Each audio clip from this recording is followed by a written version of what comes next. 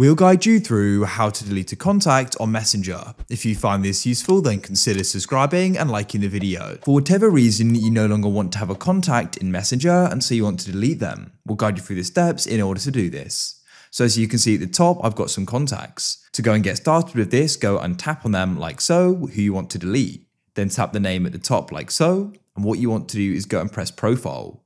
In order to do this, we will need to go and unfriend them on Facebook. We can press friends and then press unfriend like so, and we'll press OK. Then what we can do is go and return to Messenger like so. We can swipe back and it may go and take a moment and you may need to go and restart Messenger like so, but then what you're going to see is that contact is going to go and be removed and deleted. What you can also then do is you can go and delete the chat. So you can go and swipe on it from right to left. You can go and press more and you can then go and press delete like so, and that's it. We've now gone and deleted them. You can go and repeat that for more as well. Another option is to go and tap on hold on a profile and you can just go and hide them there. But of course you probably want to delete them,